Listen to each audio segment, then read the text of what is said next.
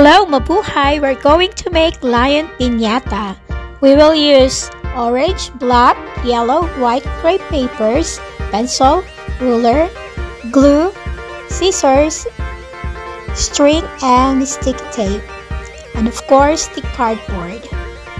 I have drawn the lion, baby lion or cub. We will cut it. Now we will trace the paper. We have two sides for the front and back, and we will make hole at the center. We have 4 inches width, and we will put it at the sides of our piñata.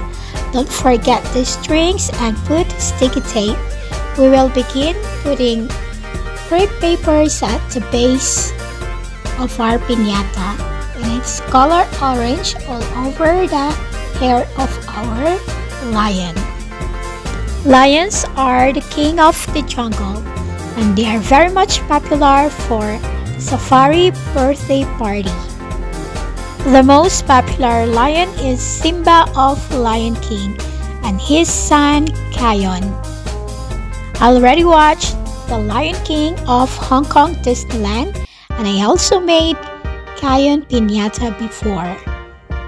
Lions are members of the cat family. They are strong and predators. They are considered as the symbol of power, bravery, courage, and strength. Just keep on sticking orange crepe paper for the hairs. Now we will put yellow crepe papers for the face.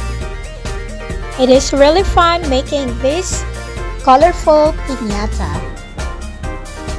After putting the yellow crepe papers, we can stick our cuttings for the eyes, nose, and whiskers. And here is now our lion, baby lion, or cub piñata with a very tantalizing eyes, cute ears, and a long whiskers. And don't forget our hole for the chocolates and candies, and also the string to hang on. We also put orange crepe papers at the back. We can put our little cuttings here. The celebrant is Javy, and he is 3 years old.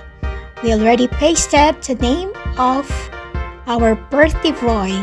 Have a blast on your adventurous safari party.